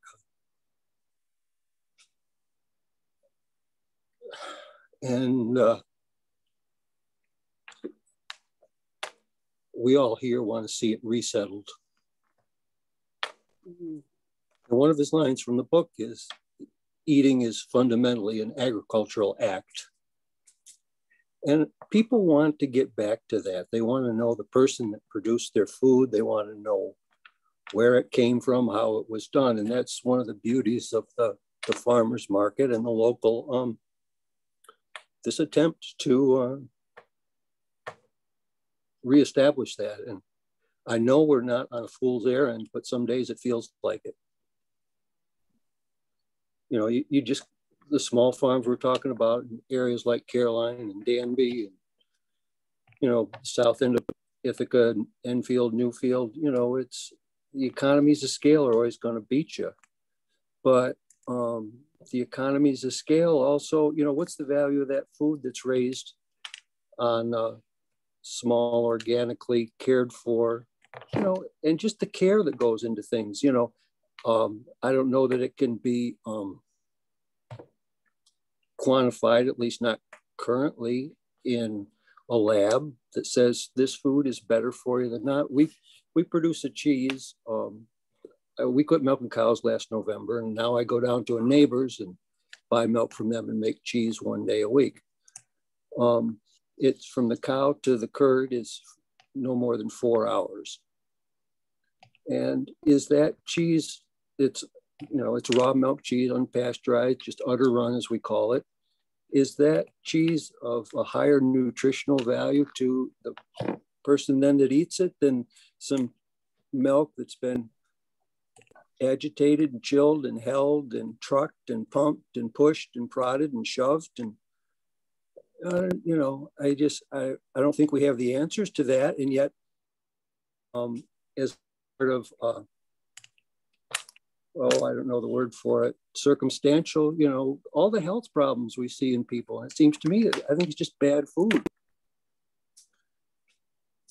And I think there's an attempt to get back to something that's raised locally, lovingly. And, you know, I think they're parameters that have been lost and forgotten. And, you know, we're in the throes of an energy crisis where they say the average length that the food on your plate travels 3,500 miles or some ridiculous number like that. And, you know, I don't know, but that's, forgive my, but, you know, and then, you know, there's so many things, so many possibilities. I think just listening to the people here, I feel like I walked into a large library where there's nothing we can't solve, finish, you know, and make better. The other day I saw an article about what to do with land we might be losing to solar farms. And they were talking about, you know, what could be, you know, could solar farms go up, the panels go up on higher towers, not way up, but, and, you know, crops grown in under. We've talked about raising sheep in under them and things like that. And just hoping that those things, that they aren't just given lip service to, but things that can really happen. It's a suitability for, you know, the land the geography that we've been given in this area. I mean, geography is a certain destiny for what we can do. So it's just so empowering to hear the people that you've brought here today, and just, you know, their vision, and then the expertise and depth and background of people like Lindsay. You know, it's just, I'm 70 years old, and I just want to do what I can do to encourage to keep keeping on. Cal, Cal, you'd be proud to know that the 10-acre solar farm down the road from me, I came by it 2 days ago, and they were letting goats into it, or not goats, but sheep. You can't do goats in solar farms, but they're letting sheep into the solar farm. Yeah, because some of the solar developers, it seems like they're promising this, but then I don't see it happening. Not that everything's got to happen in the twinkling of an eye, but, you know, it seems like they're fenced in, but I just see them growing up to weeds. And it just seems sad. I mean, there's just the aesthetic of, you know, there's something satisfying about cared for land. So on a sad note, a farmer next to me, about 200 acres, he's in his mid 70s, and he's been approached by a solar farm to do up to maybe 200 acres. And I looked at him, I'm like, you need to do what's good for you. You know, what do you tell when the average age of a farmer is 58, you know? This guy's you know, you want them to have some quality of life in their last years. And yeah, I told him, I said, I'll get you a lawyer that'll help you negotiate and go for it. You know, the state mandate's killing us on solar power. So I'm going to jump in, but we leased an acre to the Green Star Food Co-op for their solar, and we put in our own solar. And in learning those things of doing that, I was speaking with them, why can't a farmer do solar along their fence lines, the entire length of a fence line, put in that level of farming, instead of taking out of solar farming, instead of taking out major acreage that can be used for other things. Yeah, rather than covering, concentrating. Why not your fence lines? And there's no difference in doing that than taking. So the problem, Phil, if you read the leases, if you read the leases with these solar farms, they can keep you from doing any agriculture in the adjacent fields to it. I know it. Because of dust and other things. So it's ridiculous. That's why you got to have a good lawyer look through the lease. Yes. Again, it's you're hiring them to put the solar panels on your thing. And so, yeah, we do a lot of stuff with land leasing, especially solar and gas. Well, Lindsay, and then that's one of the things why you kind of have to team up with something like Farm Bureau, because you just don't have the time, the expertise, or the pockets to have somebody look at your lease that you're going to do with SunX or something, where SunX has got a legal department, you know, and they're doing there's a plan for 140 acre solar farm down near Speedsville. You know, and we're only getting takes 7 acres to get 100 kilowatts. And that's really not very good. You know, it seems like it's kind of a misappropriation of, whereas you take, you know, New Mexico or somewhere, you're getting, you know, only about 1.5 acres or 2 for 100 kilowatts. Just remember the state mandate. The state mandate is driving all this, you know, to get to 50% renewals by 2035, I think. And, you know, that's not the right reason. That's not the right reason to do this. So no, it's not. And I don't know, it just, here again, this unsettling, I just feel that there's not necessarily a technological fix to these sort of things. You know, we're going to close Milliken Station, and then we're going to do a Bitcoin operation that's going to consume way more juice than Milliken ever thought of putting out. And, you know, it's frustrating. But, you know, back to, you know, but just, you know, this lack of integration. I mean, the fabric of life is amazing, and we've ripped it open, and you feel like the I don't know, and without being too nostalgic, just the older ways of smaller scale, and you could interrelate and understand and knew what was going on. And as we just get so large and specialized, you know, it just, a lot's been lost. And I think we're all trying to see it, do what we can to undo, or, you know. The Walmarting of America. Yeah. Yep. So, but it's great to see, you know, what the work and things that people are committed to. It's very encouraging. So. Thank you, Calvin. I appreciate you coming, and always appreciate listening to you. I think that it's interesting to see the opposite side of a lot of liberal issues that perhaps aren't as simple as liberals might think. And it's interesting that the complexity of things, I think that kind of just try to read an article in the New York Times about agriculture. It is so goddamn wrong. I don't know where to start.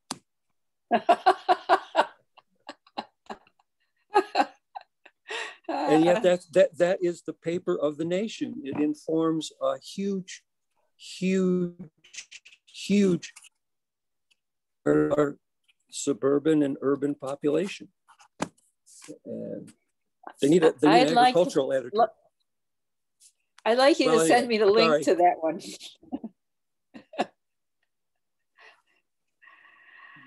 Well, does anybody have, Elisa, a question? Yeah, it's I don't know what to call it. It's in response to what has been a fascinating discussion. I came to this presentation because I am a member of Mothers Out Front. And we have been involved in working against fossil fuels. We were very much involved in trying to see what we could do to prevent the new Dominion's New Market pipeline going through Ellis Hollow, and the ill effects of the compressor station there. We've been involved in a lot of things, you know, anti-fossil fuels. And a group of us about a year ago decided that we really wanted to be involved in something that was more positive. So we had all read the book, Kiss the Ground, which is about a fascinating book about regenerative agriculture and the power of, or the possibility that regenerative agriculture could really help us with the climate crisis. We had read Drawdown as well. And so we have been exploring this topic and wanting to do something in the area to promote this. And one of the things that we did was we interviewed, I think, a total of 6 or 7 different local, mostly organic farmers, but some who were using regenerative methods. And the idea was that we would, and we wrote these articles and put them in the Tompkins Weekly. And our notion was that if we could educate people about the advantages of regenerative agriculture, that they would be willing customers, and in the hopes of doing just what some of you have been talking about, the need to market their products and to find innovative ways to do that. We didn't get much of a response, of course. We're looking, our next article is going to be an interview with Anna Kellis to talk to her in more detail about this Soil Health and Resiliency Act, which is, you probably know, Lindsay, has been passed both in the Assembly and in the Senate. And we are wanting to push it through and get it onto Governor Hochul's desk. Now, I'm asking you, is that the kind of lobbying that you think could be effective? And do you have any thoughts about how we could make more of a racket about this? We know that Anna is very much in support of this. And we thought if we did an article in which we interview her about this law and put that in Tompkins Weekly, that would inform people. But, obviously we're not experts on farming or as our regenerative farming. I mean, we've done what we can to inform ourselves about it and to be a part of presentations like this. But we are still sort of casting about to figure out what we, just as a group of volunteer women, mothers out front, can do, because we feel very passionate about this. But we're just looking for ways to help the farmers and also to educate people. So Alyssa, that's great. I love what you're doing. I really, really, truly do. And the conundrum that we are in, and I'm going to start by using the stretch of 96 that goes from Danby to Candor. And if you went 100 years ago, where there wasn't a hamlet, every parcel was a farm. If you went 50 years ago, where there wasn't a hamlet, probably half the parcels were a farm. Mm-hmm. You go today, that's not anything that's not in a hamlet, how much of it is farming? And I bet you'd be surprised that it's probably like 25%. And, so to go back to your original point is, yes, you guys should be contacting the governor's office to get her to pull that bill and sign it. When she took office, she has a stack of bills that is several feet deep that she's got to pull them and then sign and or not do anything or whatever. I mean, there's a lot of procedure there, but and it gets back to the sad part is can we ever get back to 100 years ago? No, there's no way. It's the Walmart of America. Yeah. People aren't willing to pay that extra $1 or $2, for this, that, or whatever. And so that's the sad aspect of it. Can the local, again, I go back to the local foods movement. Can the local foods movement survive? Of course it can, but just listen to what, looking around, like what Kristen was talking about. It's a tough business. And, to make any money at it. And we have become so robotic in our lives that if it's not about convenience, we're not doing it. And it's frightening to me. It really is. It's going to drive me into retirement.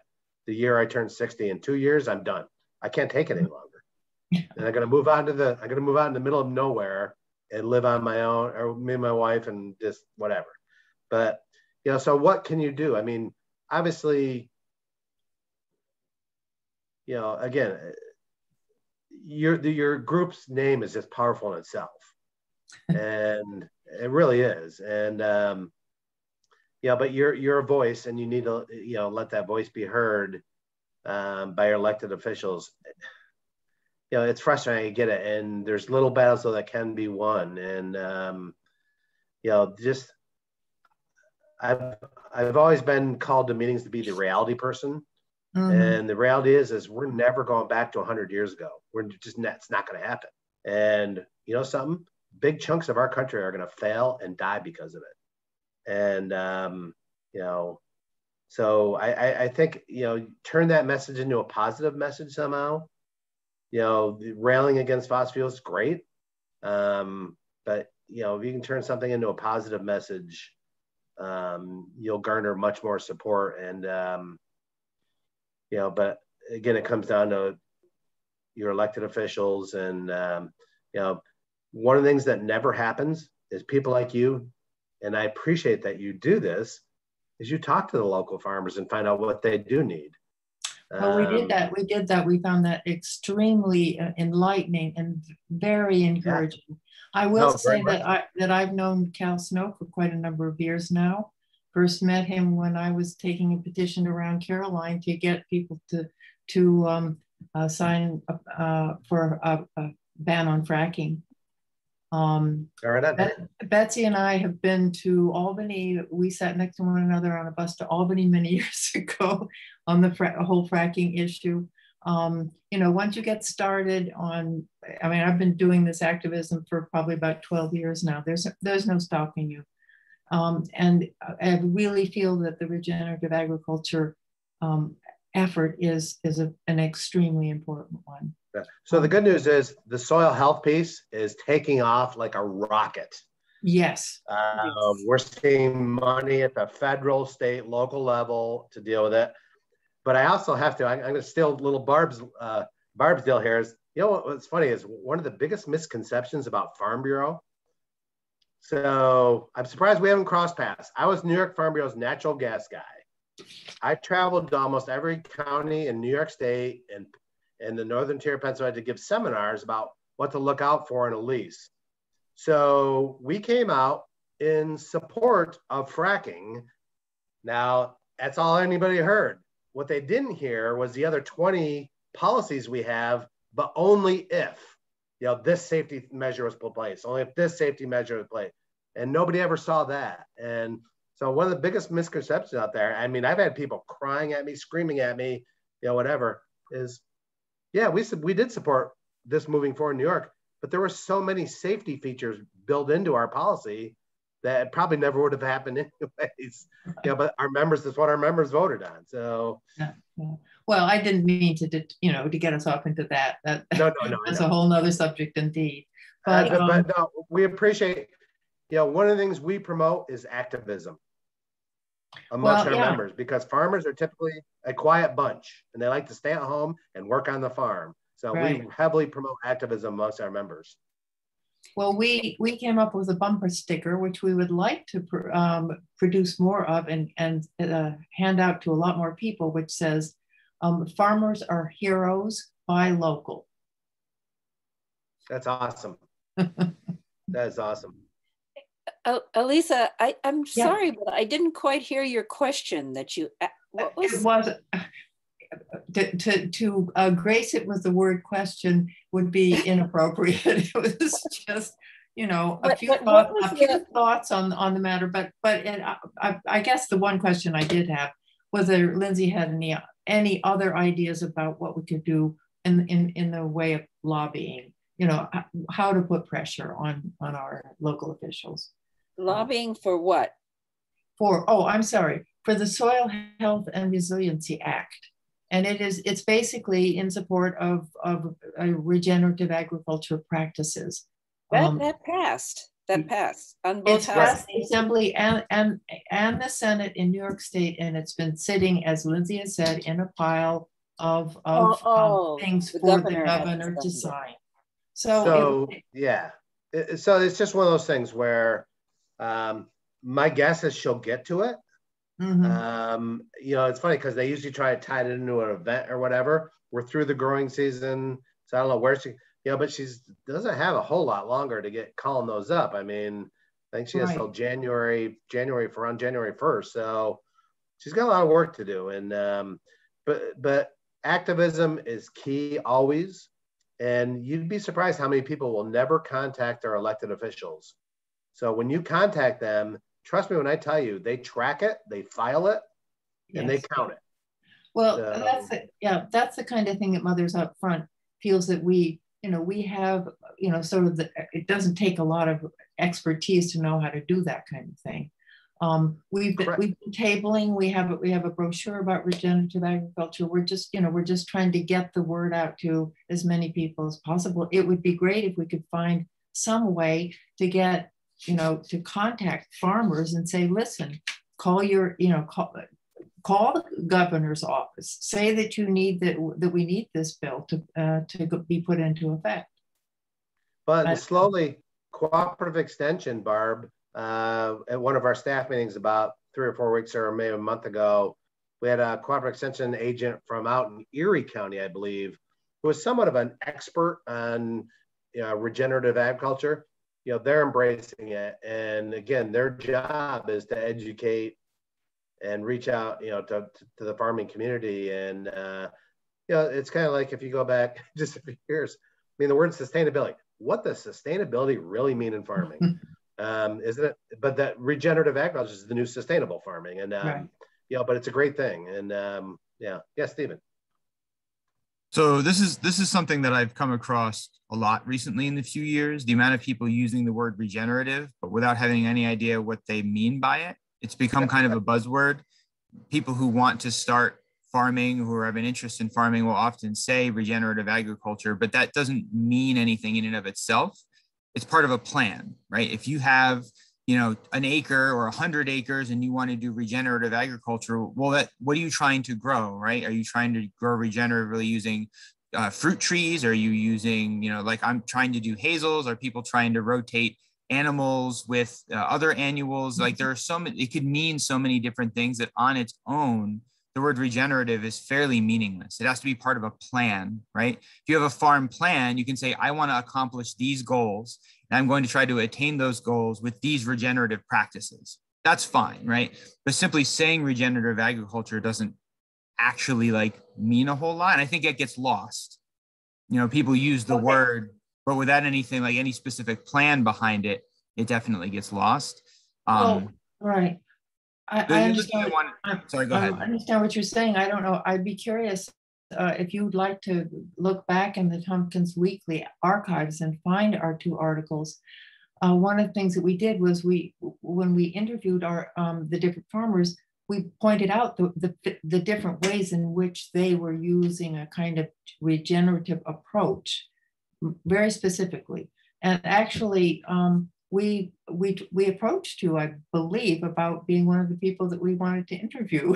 And so maybe we need to come up with a new article where we just focus on you or Kristen. I mean, we would love to introduce you to the world and to show your very specific take on what you're doing and addressing just the very thing that you just addressed. I think that would be really useful. And I certainly wasn't calling out any individual people. I guess more of as a whole. I'm seeing that word regenerative just show up everywhere. It's the new sustainable, right? It's something that shows up in all these books and all these articles. And it's just we're so inundated with it that I feel like it's starting to lose some meaning. But the other thing I wanted to bring up was something John had said earlier about the food kitchen idea. I feel like for those of us who want to actually be able to make an income, right? Because currently when I look at how much money I'm going to make, even with value added goods, right? Selling oil as opposed to just raw hazelnuts, there's the amount of, dollars per acre that you can make as a farmer is challenging to raise a family on, right? Like I might be able to retire on what I'm doing when my kids are all grown up. And once I paid off my mortgage and I paid off the tractor and all that. But I think value added is where it's at. And having some sort of cooperative or community space for turning your hot peppers into hot sauce, right? Mm-hmm. If you have sheep and you're getting wool, right? Raw wool is fairly useless, right? But if you have a cooperative, fiber processing center, you can turn that into a product that someone will actually buy. I think those things are very, very important in agricultural communities, having these cooperative processing centers so that farmers can take something that's only worth, $1 a pound or whatever, raw and unprocessed, and turn it into something that's worth $4 or $5 a pound, right? Instead of having to give all that profit to other corporations, we the workers, the laborers, the growers, the owners, we can capture most of that profit instead of it going elsewhere. I feel like that's incredibly important. And Stephen, it stays in the community then too. It isn't going off to St. Louis. Exactly. And that's really Lindsay? key, Cal. Because what I wanted to bring up was that look at organic. So let's bring up organic. What happens when organic becomes the buzzword? Money starts flowing in. And what's that mean? Large corporations. You got 5,000 organic farms now. It's right. That... So they get on the National Organic Standards Board, and all of a sudden you see the definition, the national definition of organic farming change. And again, part of the Walmarting of America. It drives me absolutely insane. And you'll probably see the same thing happen with this. So Lizzie, Lizzie, back to your thing on, but next Wednesday, I think, is the Tompkins County Farm Bureau annual meeting where they do something called policy development. Next Thursday. Next Thursday? Yeah. Okay. But if that's something that I think, Lizzie, that if you could get that proposed, I think it's right. Am I think? Are you talking to me, Cal? Yeah. Yeah. Okay. Yeah. My nickname is Lizzie, so that's why.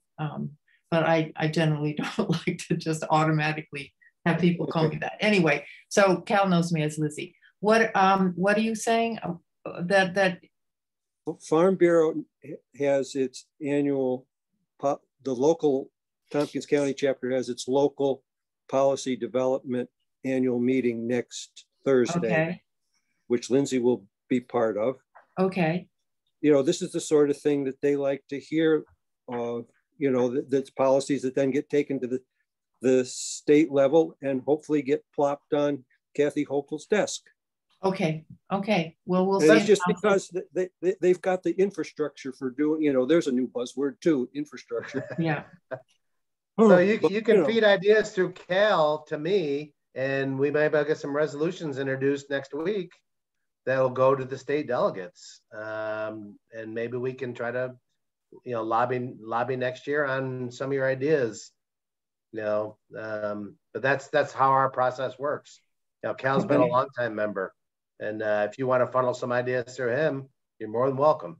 Okay. How about you and I talk, Cal? Sometime. Yep. Okay. Yep. So sometime over the weekend. Okay. Lisa, I would like to talk to you about that too, because I think there is a natural meeting place between the concepts of regenerative agriculture, which is really speaking to the microbes in the soil, and it's biological, and it's taking the ecology of farming and putting it within the Earth's ecology. So it is a lot different really than sustainable agriculture.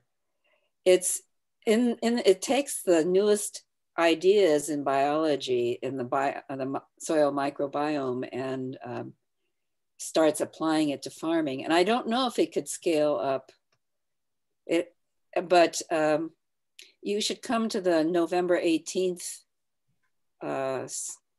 presentation, because there's going to be some people there that do know more than just the superficial level of the methods. I mean, most people are concerned with the methods, and I've noticed that the state is, and Cooperative Extension too, are just really approaching people to use the methods, because the biology and the understanding of what it is not something that a lot of people are interested in. Mm-hmm. But now, what November 18th meeting is this? It's the second in the series. Oh, I see. Okay. And but I would like to talk to you about it. So Elizabeth, I see that Joel Gagnon's hand has been raised for a while. Oh, I'm sorry, Joel. I don't even see raised hand. Joel, talk. The part of the discussion here that touched on the solar, I think deserves further commentary and exploration. You were talking, Lindsay, about how the landscape has changed so much in the last 100 years, and how it's a small fraction of the land that's being used for agriculture now compared to what it was then. But the main reason for that is the shift from dairying to other things, because we don't need near as much land to grow vegetables and fruits and even meat animals as we do to support dairies.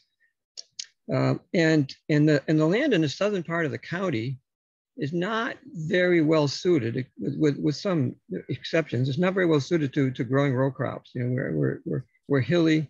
The land is poorly drained by and large, and it does support grazing. And when the landscape changes and makes grazing a more profitable enterprise, then we might see a resurgence of agriculture in this area. And we had it.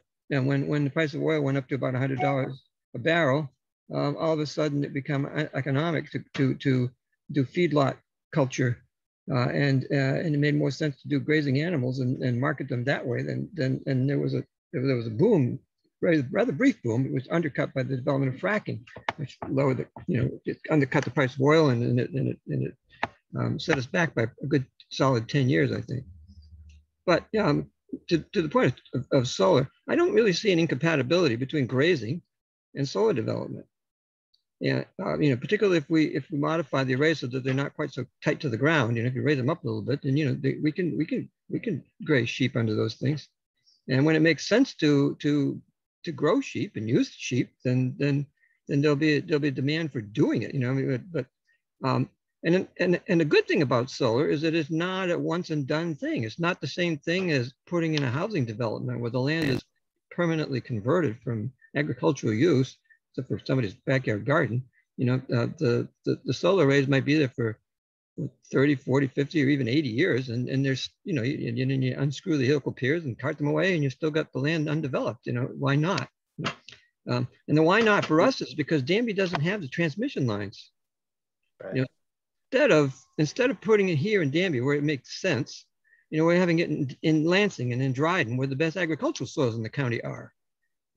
To me, that doesn't make any sense, but it's happening there because the transmission lines are nearby. Yep. So we need state policy, really, that will put the transmission lines into the places where it makes the most sense to have the solar farms located. And we need people to eat more lamb. So yes. Two things is you actually have two farmers in Tompkins County that do lease their sheep out to graze under solar panels. Actually, three things. There will be new Farm Bureau policy about the transmission line thing. And the third thing is, what the heck was the third thing? Oh my God, I got too much stuff on my mind. And I don't know, I'll think of it, but no, you're very good points. And again, you got to remember what's driving the solar thing. The solar thing, you could say, is being driven by, we all love the God's green earth and we want it to live forever. It ain't being driven by that. It's being driven by federal tax subsidies and the state mandate on solar, the state mandate on renewable energy. That's what's driving the solar thing. New York is not the greatest place to have solar, but the state has mandated it, and there's a great federal tax subsidy on solar. So anybody who thinks it's being done because we all love God's green earth is silly. I mean, we all think it's great because it's for God's green earth. The politicians and the people that are making it happen had nothing to do with it. So there's the reality there. Again, I get invited to meetings to be the wet blanket, so I'm being the wet blanket. So, well, Lindsay, this is where the populations are, though, and if we generate it all in Arizona and New Mexico, we got a hell of a distance to move it. And right on, Cal. I agreed with that. Great point. But yeah, I mean, it's not. I mean, I think here in Ithaca we have 52 sunny days a year. Whatever the definition of sunny day is, but I know we've got a 10 kilowatt system on our house and we generate an average of 27 kilowatts a day over the last 12 years. Interesting. And some days in February, we don't generate 100 watts. But over 12 years, we've generated an average of 27 kilowatts a day. So whatever.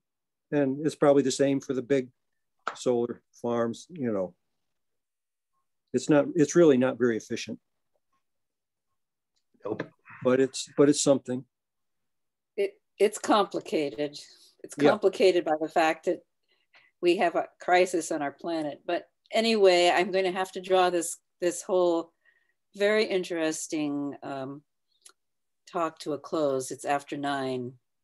So thank you.